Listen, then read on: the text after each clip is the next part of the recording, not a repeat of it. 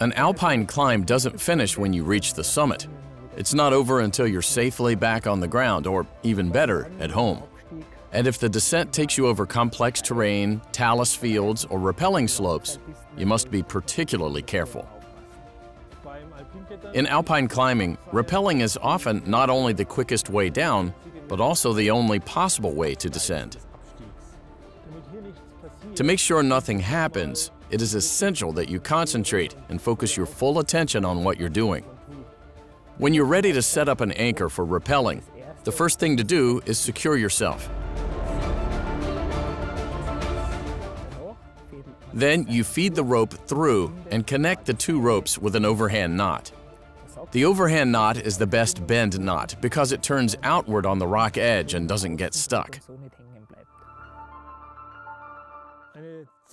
Another important safety measure when rappelling is knots in the end of the rope.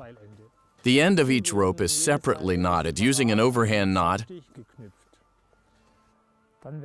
The rope is then gathered in loops and is best separated into two bunches.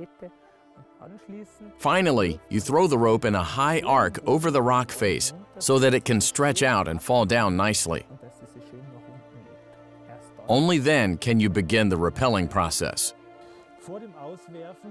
Before throwing the rope, you should check whether there is anyone below and shout, "Rope!"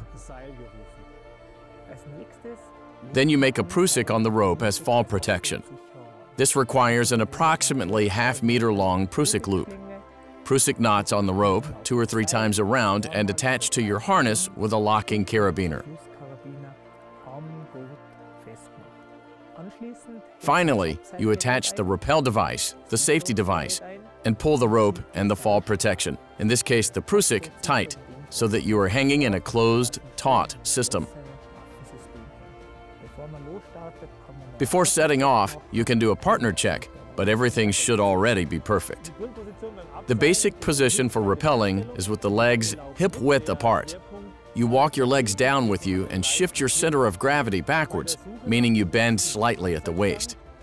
When looking for the next belay, you should always keep the ends of your rope in view so you can gauge the length.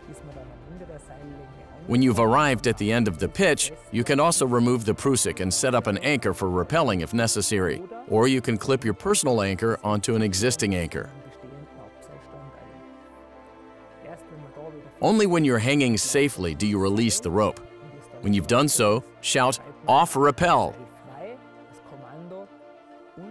And before your partner clips in, check that the rope can still be moved and that it can be removed. If that's the case, the rope partner can rappel. Then they arrive at the anchor. Pull the rope. You just need to know which side the knot is on so that you pull the right one. You can then continue step by step until you arrive at the foot of the wall. Lowering off and rappelling are basic skills needed for alpine climbing. They must be practiced, and when they've been mastered, they are not only the quickest way down, but also the most enjoyable and fun.